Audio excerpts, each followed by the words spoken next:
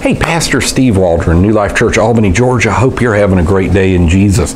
We're going to look as the Bible as a guide to life.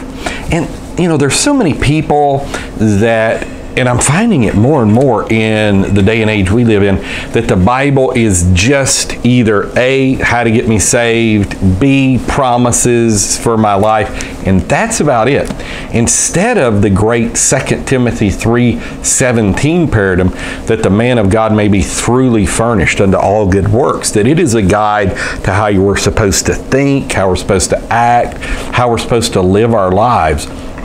And it's a dangerous thing to say, well, I'm just going to be led of the Holy Ghost. Well, that's good, but God does speak through His Word. I mean, Jesus was the Holy Ghost incarnate, and He's still quoting the Bible, the sword of the Spirit, which is the Word of God, at Satan when Satan attacked him.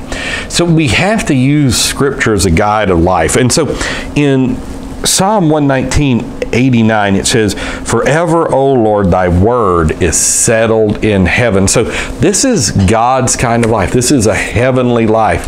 And so, you know, prayer closet, fasting. And so I think a lack of having the Bible as a guide to life is really hindering even Pentecostals and apostolics. In Psalm 119:105, it says, "Thy word is a lamp unto my feet and a light unto my path." It tells us the way to go.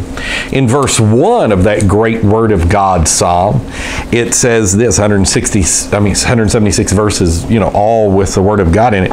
"Blessed are the undefiled in the way who walk in the law of the Lord. Blessed are they that keep His testimonies and that seek Him with the whole heart. Wherewithal shall a young man cleanse his way? By taking heed thereto according to thy word."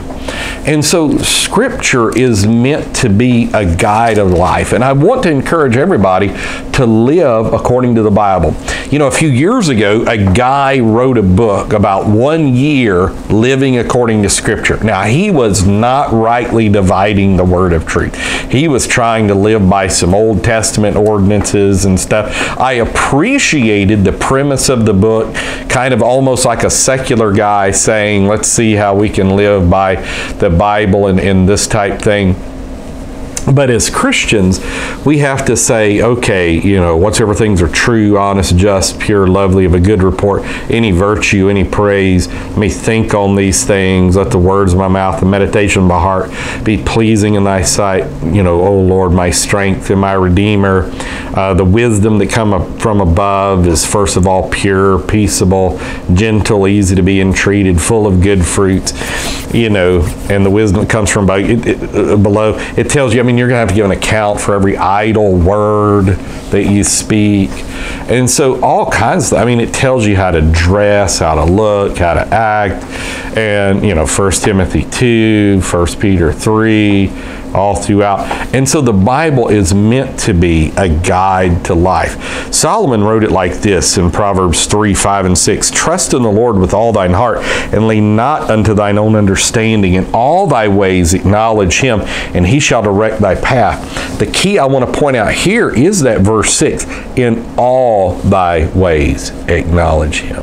In all the ways. I mean, the Bible says, love not sleep, you know, a little slumber, a little sleep, a little folding of the hands.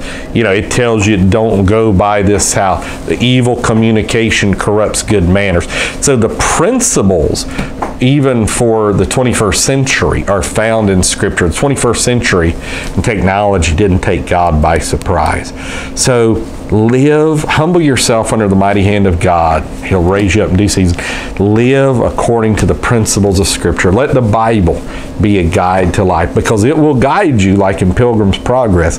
It'll guide you to the holy heavenly city. That's the will of God for all of us. I pray you get it. God bless you in Jesus' name.